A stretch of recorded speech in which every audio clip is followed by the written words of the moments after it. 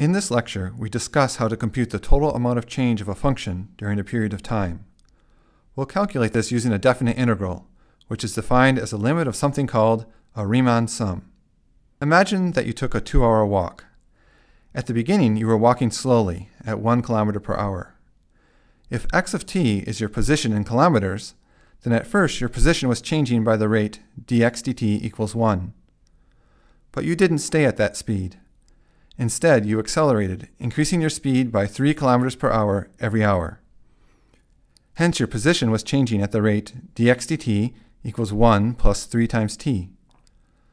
By the end of the 2-hour walk, you increased your speed by 6 kilometers per hour, so that you were walking at a rapid clip of 7 kilometers per hour. The question we want to answer is, how far did you walk during those 2 hours? Let's examine a plot of your speed, which we'll call your rate, as a function of time. Here we see how you steadily increased your rate of walking from 1 kilometer per hour to 7 kilometers per hour. To estimate how far you walked, let's do the following. Let's break the 2-hour walk into 2 intervals of 1 hour each. We'll call the length of these intervals delta t, so right now delta t equals 1. What makes it hard to figure out the distance is that you continuously changed your velocity. If you had just walked at a constant rate, it would have been much easier.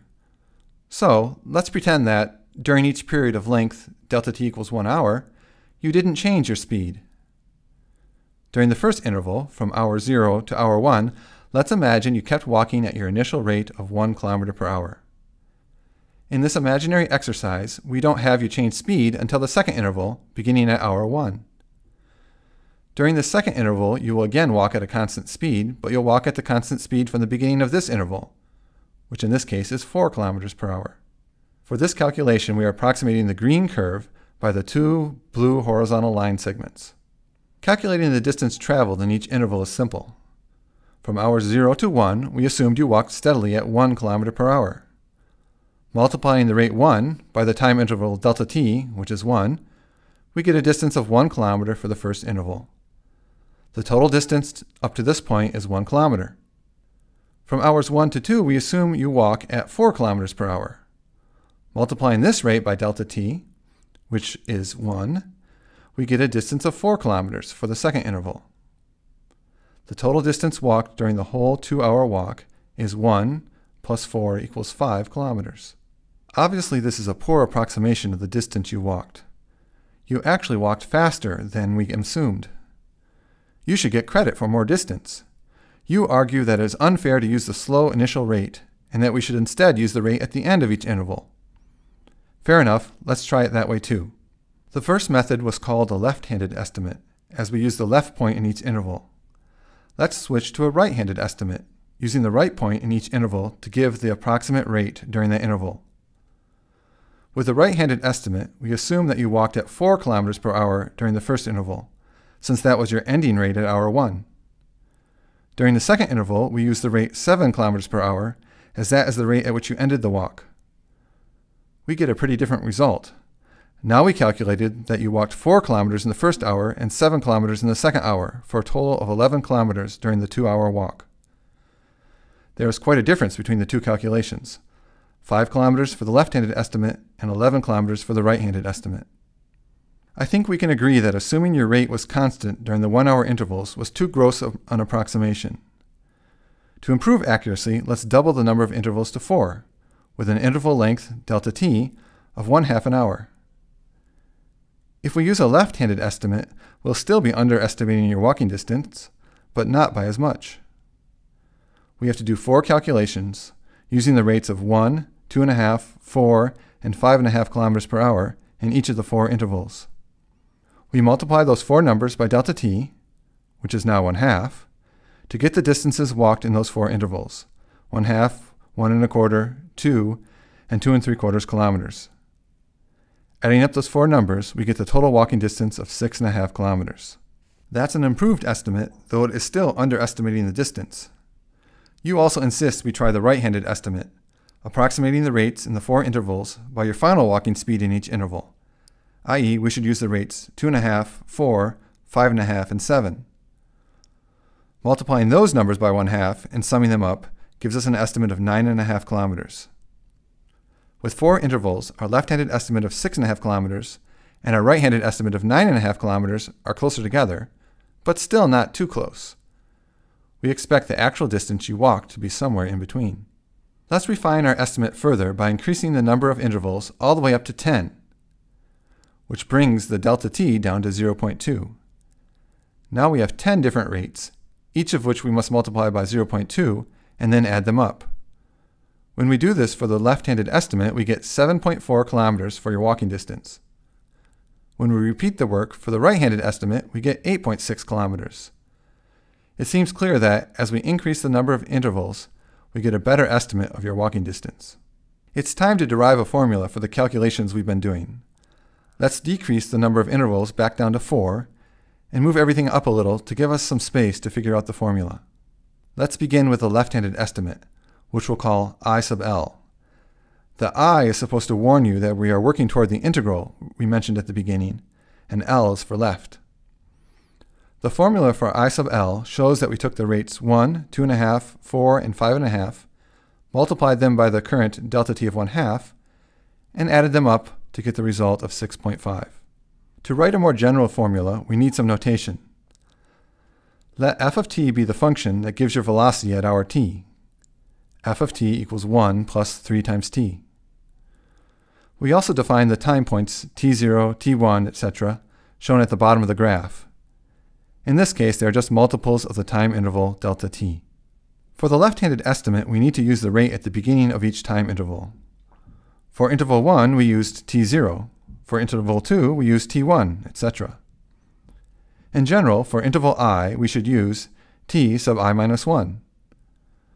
The rate at this time is f of t sub I minus 1. To get the distance traveled in this interval, we multiply the rate by the interval length delta t. We rewrite the formula for I sub L using this notation. The rates at the beginning of each interval are f of t sub 0, f of t sub 1, f of t sub 2, and f of t sub 3. We multiply these by delta t and add them up. If we had 100 intervals, writing this out would take a lot of space. To save space, we'll use summation notation, defined by this capital Greek letter sigma. This summation notation means that we're going to take all the intervals I from 1 to 4, i.e. we will let I be 1, 2, 3, and 4. For each value of I, we calculate f of t sub I minus 1 times delta t. In other words, we calculate the 4 terms we have above. The first is for I equals 1, which means t sub I minus 1 is t sub 0. The second is for I equals 2, etc. With this summation notation, we can compactly write the left-hand estimate for any number of intervals n.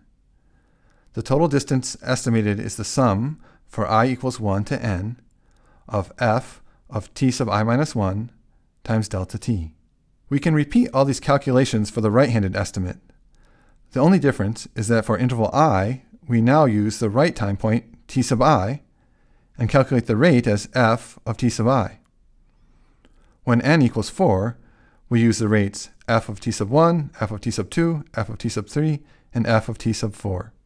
The summation notation is exactly the same, except that we use ti rather than t sub I minus 1. Since these sums are so important, we give them a special name, Riemann sums. We have derived 2 different Riemann sums, the left Riemann sum and the right Riemann sum, which use the left endpoint or the right endpoint of each interval to compute the estimate. How large an n should we use to estimate the distance you walked? Is n equal 10 enough? Should we use n equals 50? When n equals 50, the left Riemann sum gives 7.88 kilometers, and the right Riemann sum gives 8.12 kilometers. They are getting quite close to each other. How about n equals 100? 2, 3. It seems our estimates are getting close to the value of 8 kilometers, though even at n equals 100, the Riemann sums are still 0.06 kilometers away from that number. I think we shouldn't stop at n equals 100. We should let n get even larger. Why hold back? Why not let n go all the way to infinity? When we let n go all the way to infinity, or, more precisely, we take the limit as n goes to infinity, we arrive at the definite integral.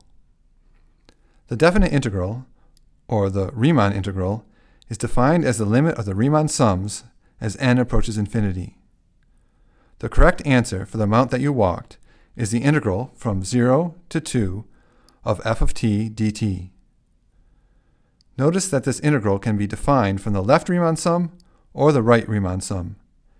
It doesn't matter which you choose, you'll get the same integral. More precisely, we say the integral exists when both limits arrive at the same number. The definite integral is a single number. Here we expect that the definite integral should be 8, though we won't show that here. For this example, we are integrating from 0 to 2. You walked for a total of 2 hours. The entire interval of integration has length 2, and the length of each subinterval, delta t, is 2 divided by n, as we chopped up those 2 hours into n pieces. In general, we might take the integral of a function over an interval of t from a to b. In this case, the length of the interval is b minus a. So when we chop it up into n subintervals, the length of each of these subintervals, delta t, is b minus a divided by n. To determine the endpoints t sub I, we have to add the endpoint a, so t sub I is a plus I times delta t.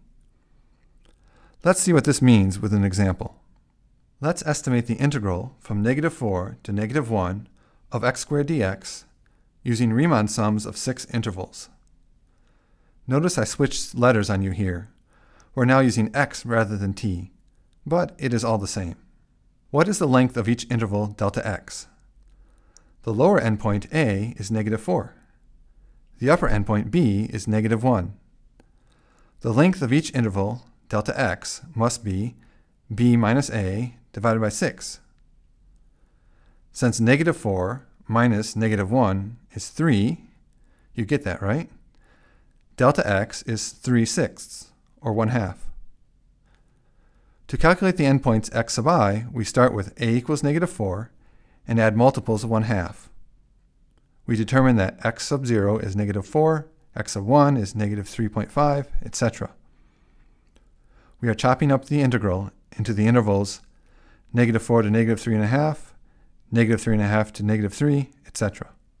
We start with the formula for the left Riemann sum. We need to take the sum from I equals 1 to 6 of f of x sub I minus 1. The function we are integrating is just the squaring function, so we must add up x sub I minus 1 squared, multiplied by delta x.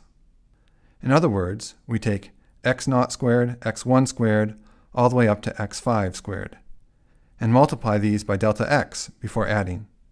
Let's plug in the numbers. Delta x equals 0.5, and the values of x0 through x5 are -4 through -1.5. When we carry out the calculation, a calculator is your friend, we get 24.875. If we redo the calculation for the right Riemann sum, the only difference is that we use x sub I rather than x sub I minus 1, i.e. we use the endpoints x1 through x6. Everything else remains the same. When we add these numbers up, we get 17.375. It's clear our left and right Riemann sums aren't too close together, so we should take more than 6 intervals to get a better estimate of the definite integral. But the value of the definite integral is probably somewhere between 17 and 25. In summary, we define a definite integral as the limit of a Riemann sum. The definite integral is just a single number. This is in stark contrast to the indefinite integral, which is a function plus a constant. I wonder why, if they are so different, we call them both integrals and use a similar notation for both of them. We'll have to save that question for another time.